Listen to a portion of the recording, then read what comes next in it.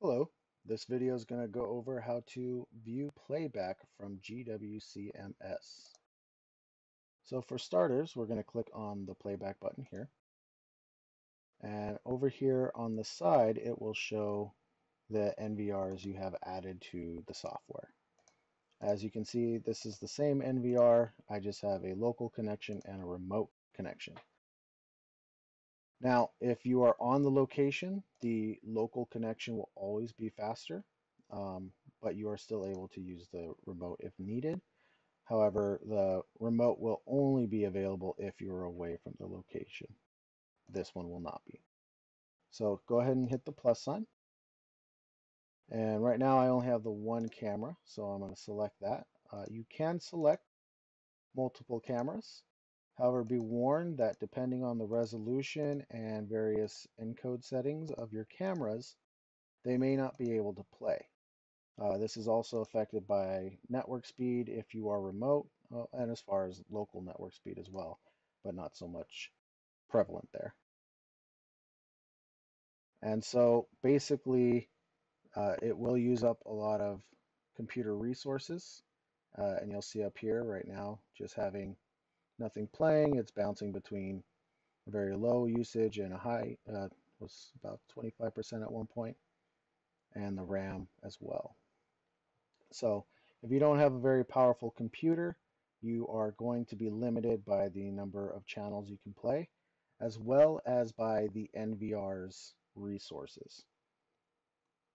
Okay, so moving on down here, this is to pick the recording type. So if you do take snapshots, you can search for those as well.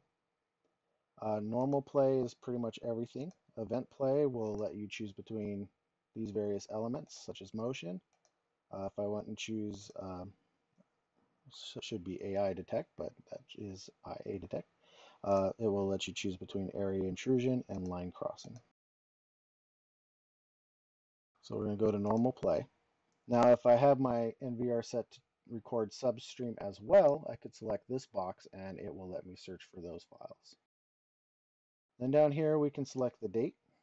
So I'm going to look for the 16th. And down here we can search for the time. And then once you hit search, it's going to find any files on the NVR associated within those parameters.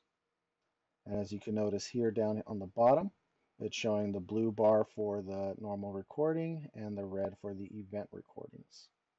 So if I were to go back and choose, let's say, event play and motion, the file list got significantly smaller.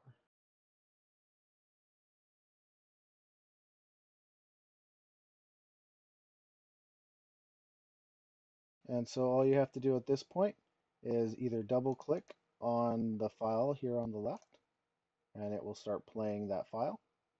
Or you can click down here on the bar, and it will jump to that location. And as you can see here on the left, there's a little blue arrow indicating what file is currently playing.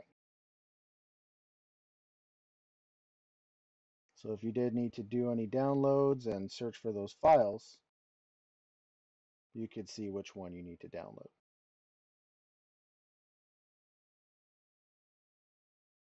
And if you needed to make the bar down here a little easier to sort through, you could expand it to 2-hour, 1-hour, or 30-minute increments. So from here to from all the way on the left side to the right side, that's a 30-minute time period. And it makes it easier to just jump through certain time periods to find certain events that you may be looking for. And if your computer and the NVR can handle it, you can fast forward. And then, of course, you have your various stop, play, all that stuff here. If you needed to cut a file, you could do so here. Then you have snapshot and record locking, which will lock the file on the NVR. And if you want it to full screen, you have full screen here. And then all you have to do is hit escape, and it takes you back out. And as you can see up here, now the CPU usage and the RAM have gone up since we are doing playback.